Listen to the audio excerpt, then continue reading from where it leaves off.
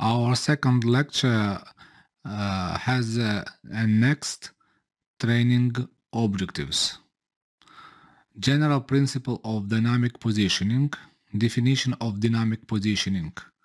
That's what we are going to establish at the first minutes of the lecture number 2. The 6 freedoms of movement. State which of the 6 freedoms of movement are controlled under DP and which are monitored.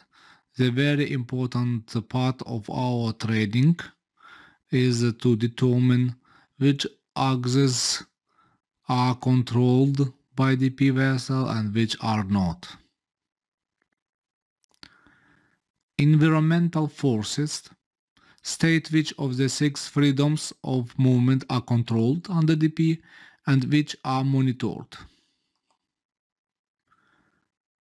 Elements of the DP system.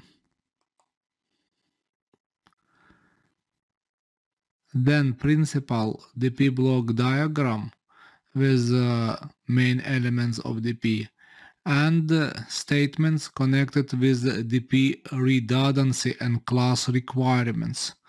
At that lecture we are going to find out on what principles based assign class of your DP vessel. So in other words, we will find out what is the difference between class 1, 2 and 3 DP vessel.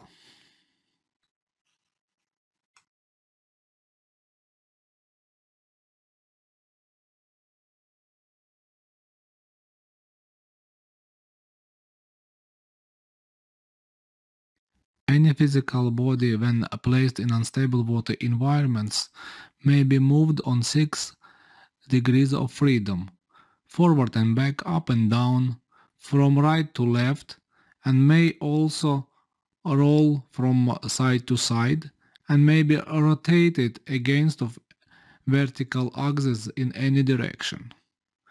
But concerned to DP theory, we have our vessel in water environments which may be moved on next 6 degrees of freedom. First what we have is a movement on surge axis, and it means that surge is a forward and backward motion of a vessel. Sway means the sideward motion of a vessel. Yaw, that is the directional motion of a vessel about its vertical axis. Pitch, the rotational motion of a vessel about its transverse axis.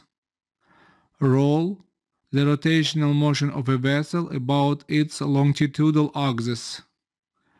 Heave, the upward and downward motion of a vessel. Please remember those main 6 degrees of freedom for movement of the vessel, because at any DP system you will try to control the stated axis and you have to remember the names for them.